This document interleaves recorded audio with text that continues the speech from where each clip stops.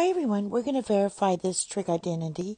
Namely, we're going to show that sine of times inverse cosine of v equals square root of 1 minus v squared. We're going to deal with the inner function here first, get rid of that inverse sign. So I'm going to let alpha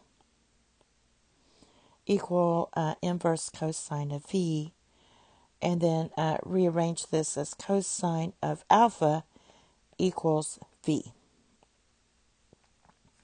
And that's with our restrictions that alpha has to be in between 0 and pi, or in quadrants 1 and 2.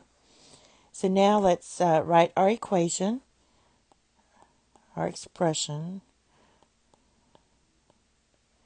and substitute. We know that inverse cosine of v is alpha. So we're going to do sine of alpha.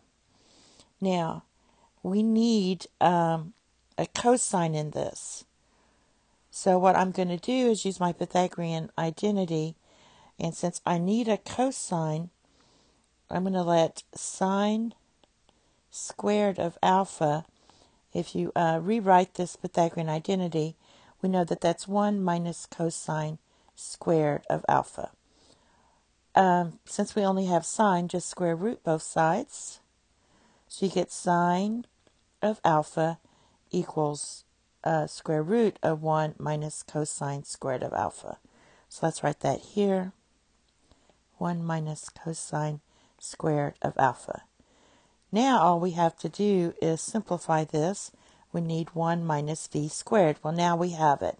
So we have 1 minus cosine of alpha is v, so we're substituting it back. But we have a square, so you square it. And that's it. Thank you. Have a nice day. Bye-bye.